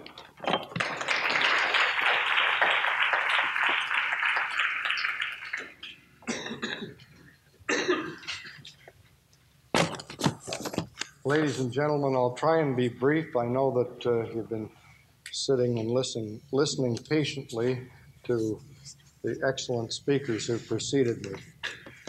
What I have to say to you about pre-trial will probably be a bit disjointed and perhaps a little bit old hat. I haven't got a paper before you. I may get one for you. But there's nothing that I have to say that is original.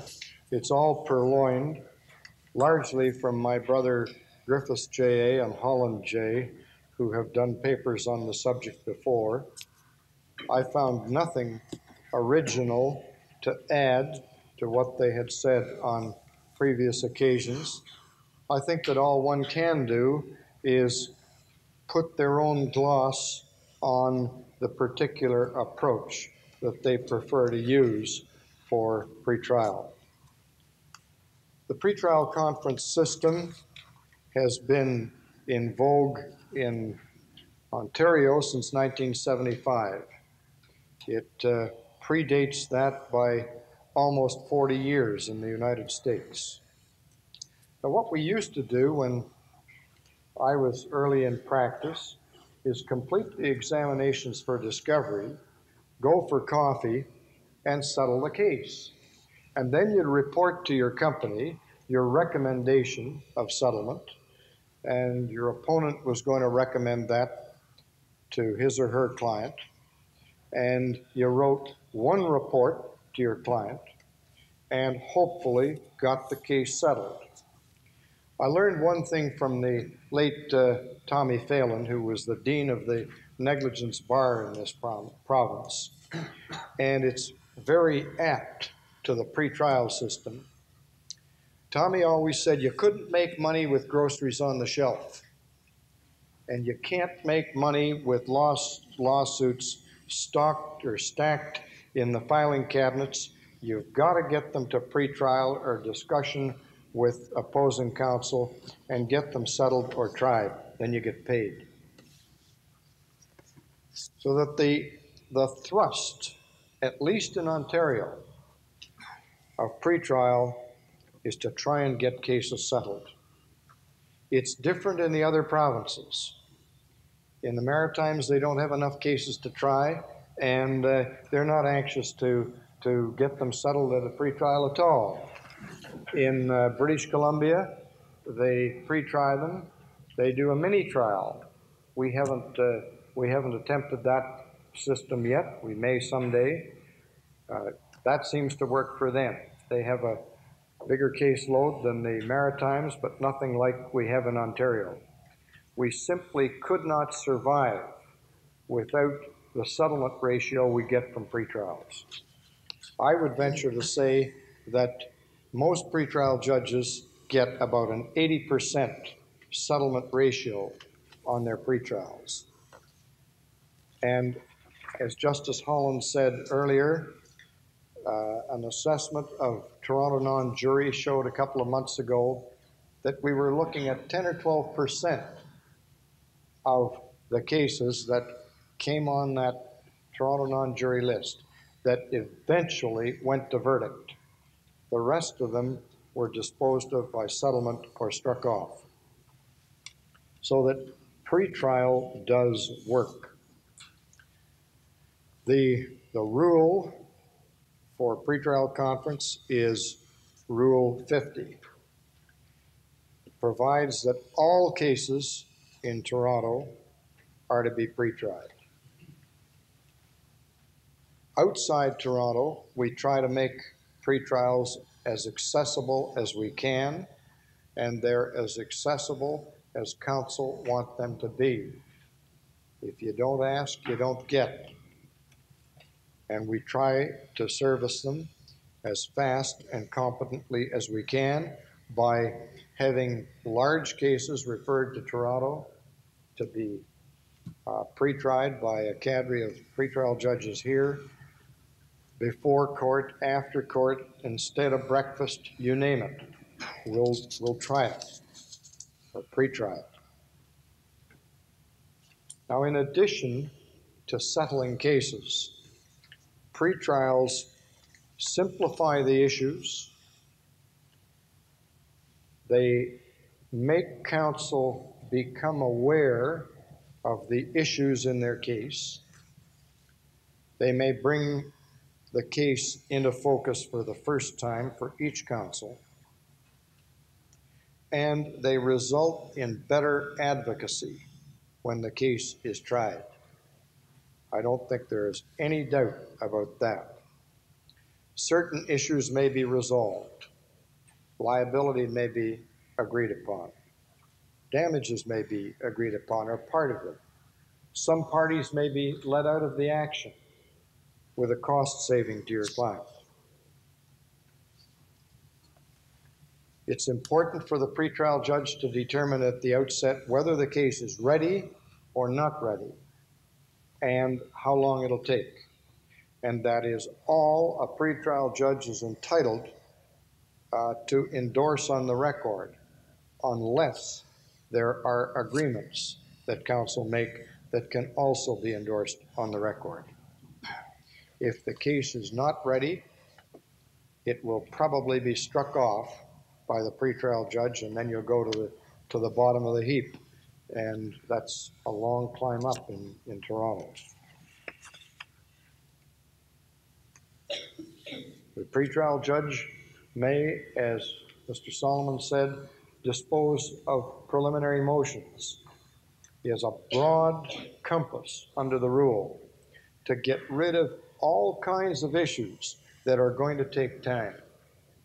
And they can be cut right to the bone at pretrial without the niceties of listening to lengthy argument and a lot of evidence, with fairness to both sides, but expeditiously.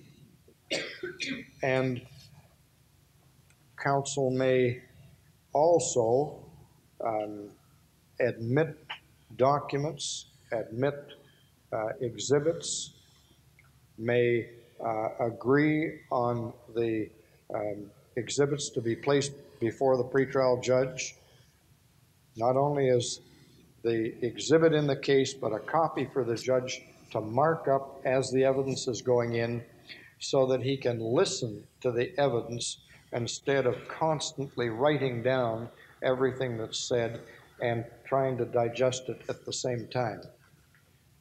It's part of what both Mr. Solomon and Mr. Justice Austin said. It's good written advocacy to do that, and impresses the trier, and you get off to a good start. You're clear upon the fact that the pretrial judge may not make disclosure to whoever the trial judge may be. The important thing for the pretrial judge, in my mind, is his objectivity. And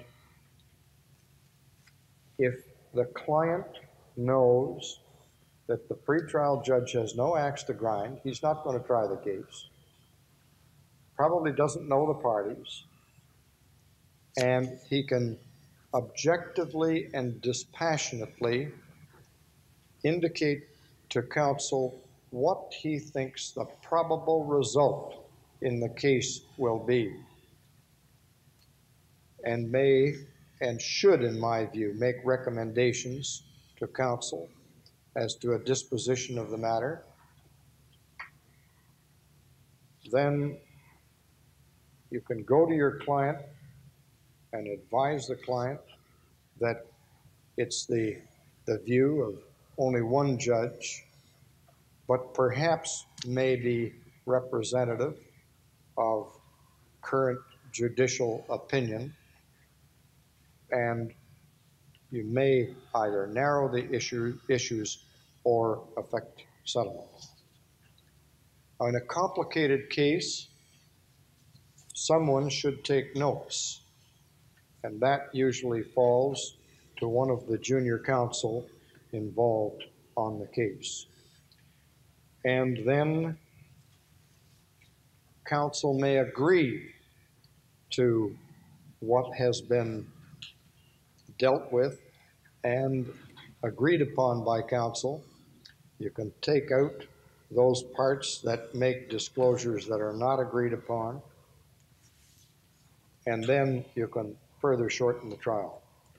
Candor is very important on pretrial. You don't have to take a posture on pretrial. Yesterday I had experienced senior counsel on a $7 million fire loss. And both of them or the three of them, put their positions fairly and objectively and admitted the weaknesses and the strengths of their own cases. Now, that case will probably go to the Court of Appeal and split 2-1 if it is tried, because there are difficult factual and legal issues involved. But they may be able to settle it on a pragmatic basis. This morning, I had a request from Justice Holland to do a pretrial or to take a trial. And I've got a whole bunch of pretrials booked this week on matters involving out-of-town counsel on malpractice and many other types of cases. And there was a 5-day trial to go, and the trial coordinator said, "Will you start it?"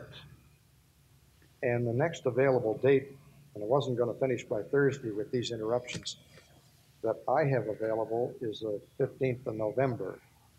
So I said to counsel, "You're here, you have your witnesses here. I know it's very inconvenient to go away.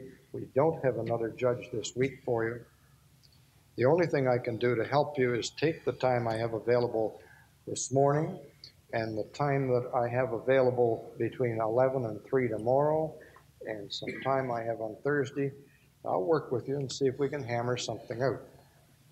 So we went through the usual parameters of a pretrial, and I had 6 counsel. It was a commercial real estate transaction, a heavy one, and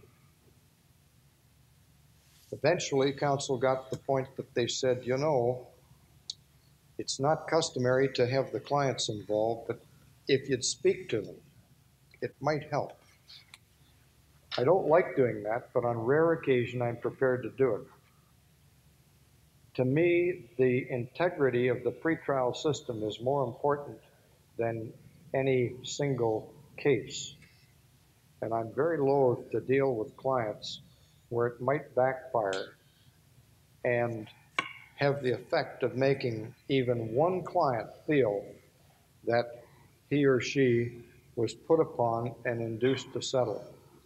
But I did agree to see the clients. There were too many of them to see in even a jury room. So I went into the courtroom. I wasn't gowned, and I sat at the clerk's table, and I briefly outlined to the clients how long I thought the case would take, what I thought the costs would amount to, what a bullock order was, how the costs might impact on any individual litigant, how long I thought the appeal would take. And I said I really thought that it was an excellent case for settlement, and they should listen carefully to their lawyers. I would then retire, and after they talked to their lawyers, I'd be available to see the lawyers. The clients were very perceptive, and the lawyers came back in and they said, "Something wonderful has happened. We'd like you to go to lunch early, and the clients are taking one another to lunch, and we're excluded." And the clients came back this afternoon and had the case settled. So there are different ways of doing it depending on the exigencies of the individual case. I think it was Alan Lenzner who came to me on one pretrial that we had, a very long one, and General Motors were involved in it. There was an awful lot of money involved. And the second day of the pretrial, he came with other counsel and said, "I would like to bring A, B, C, D, E, and so on from General Motors to sit as observers on the second phase of the pretrial." And I said, "Yes, if other counsel don't object. You know the rule, they don't interrupt, they don't say anything." Again, I tell you, this is a rarity, but sometimes it works. The big problem was trying to get, it is often for counsel to get the nuances of a pretrial back to the client. In that case, we had everybody right through top management in Canada with the company present, and some of the very top people from the United States. And when we concluded 3 days of pretrial, the only person who the team from GM had to speak to was the president for the United States. And the case got settled. And it would have been a very lengthy and expensive trial for everybody. A word about pretrial memorandum. There's a practice directive of the Chief Justice indicating that in personal injury cases, you should synopsize your medical reports. That's most helpful to the pretrial judge who's doing pretrials for a whole week and has, by the time he comes to your brief, read quite easily 75 to 100 medical reports. And his eyes are starting to blur, and it's a help if he's got a synopsis of the bottom line in your reports. I like this pretrial conference memorandum. I don't think McCarthy's would mind having the idea passed along. They have their form with pretrial conference memorandum right across the front of it. And you're not scurrying around looking to see what the document is. It tells you what it is right there. And you can put your firm name on it or the name of counsel too, so that it stands out. All these little aide memoirs are tools of advocacy which help persuade the trier. I commend that to you. It's short, it's brief, it deals with a motor vehicle accident that then became compounded by alleged medical malpractice in the treatment. And yet the defense theory is articulated in a page and a half. That's most helpful to the trier, the pre-trier. If you have a complicated pretrial and you need more time, the pretrial judge will give you more time, particularly if it looks like it will shorten or eliminate a long trial. If it's an injury case or a fatality, make sure you have your actuarial data, that you have given copies of it to your opponent, and you try to do it on a basis of no surprises at the pretrial. And the whole thing is open and available for everybody to digest before the pretrial, and then there is a better chance of a successful pretrial and a probable settlement. Thank you.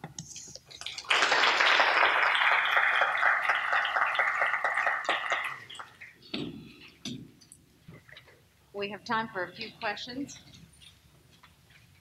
Yes?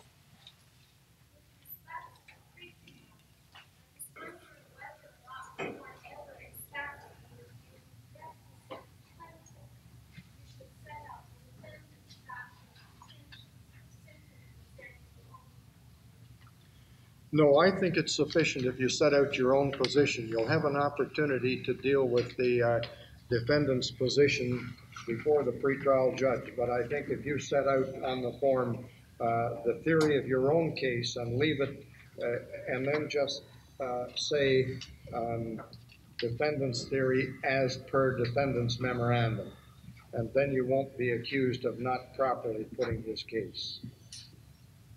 Yes?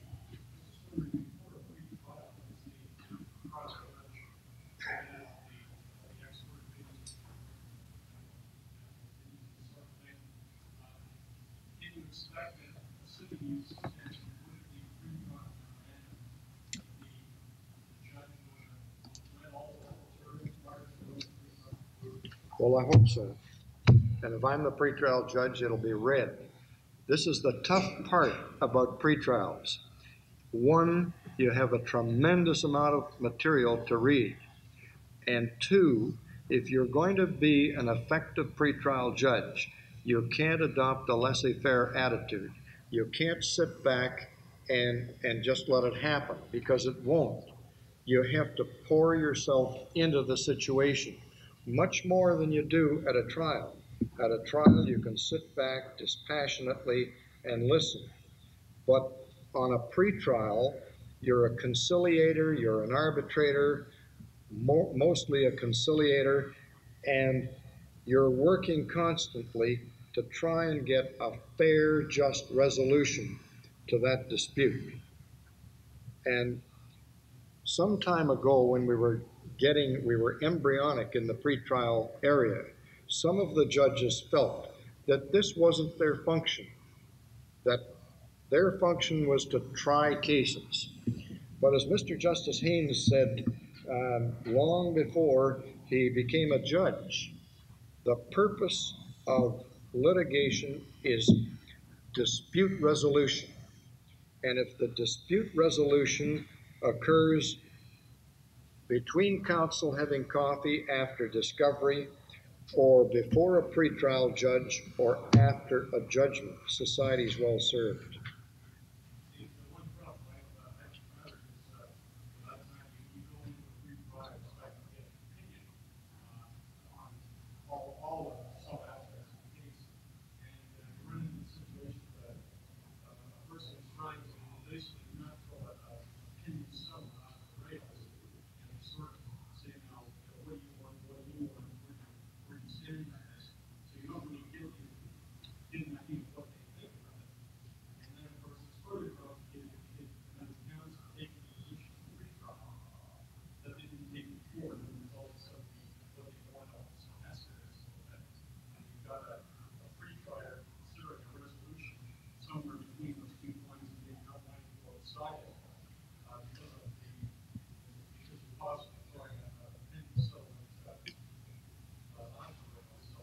Well, all I can tell you is what I do. I have to be fair to the litigants, and the integrity of the system is more important than any single settlement, no matter how big or complicated it is. And if my figure on what the case is worth, or my position on liability differs from both counsel, I state it, because I can only do that job if I do it objectively, and I'll only be successful the second time around because I'm perceived as being objective and fair. And I think that sometimes it's embarrassing, because you do feel that there's a mid-path between counsel, and it may not be close to one pole, it may be fairly close to the middle. I'm embarrassed when I'm in that position, but if that's the way I feel, that's the way it goes. George? Some of us hark back to the days when Justice Haynes used to have not the pretrial time, the trial time, when he had the leverage of not being a trial judge and giving a kind of a nudge to the parties which way to settle, wondering what to think, whether or not the fact that the pretrial judge doesn't have that kind of leverage. I think we've found another mechanism to deal with that now. We're doing mid-trials, and they're working. And Justice Holland and I have done it a considerable amount, and a number of other judges have too. But where we're in the middle of a trial and we cannot communicate with counsel because we don't know what's coming up next, but we feel that there's an awful expense involved for the clients, call counsel in and say, how about a mid-trial on this? Holland's down the hall and he told me he'd do it. And he favored me with one of those little cases a few weeks ago, and I said, I'd be delighted to. You indicated when we had coffee this morning you might do that, and I took the liberty of speaking to counsel on my case. while I'm doing a mid-trial on yours, you're doing a mid-trial on mine, and we swap counsel. Both cases settled. And it works. It works if counsel are objective. Now, you can't be as objective, well, you can on a mid-trial, but maybe not as much as you can on the pre-trial. The mid-trial judge isn't going to be involved further in the trial, but you're there and going on with the trial, and so that you're taking more of an adversarial posture than you might earlier at a pretrial. But it works, and it avoids the problem that you've addressed. Patrick? Do pretrial judges typically read the discovery materials file, and if so, adopt the file with corrections to it and any written discoveries that might be? Well, as far as the discoveries are concerned, I try to skip through them and get some flavor for them. If there's an awful lot of material to be read, there often isn't time to do that. But where I've got time, I like to look at the discoveries for two reasons. If the pleadings tell me that this is a credibility case, and you can read that sometimes from the pleadings, then I like to look at the discoveries and see how the party appears to come off. I also like to look at the demeanor of counsel on the discovery and see whether counsel is being objective or whether he's being ultra defensive, as if there's something to hide. And one can often read something from that. But to be frank, there isn't time to read the discoveries fully on every case.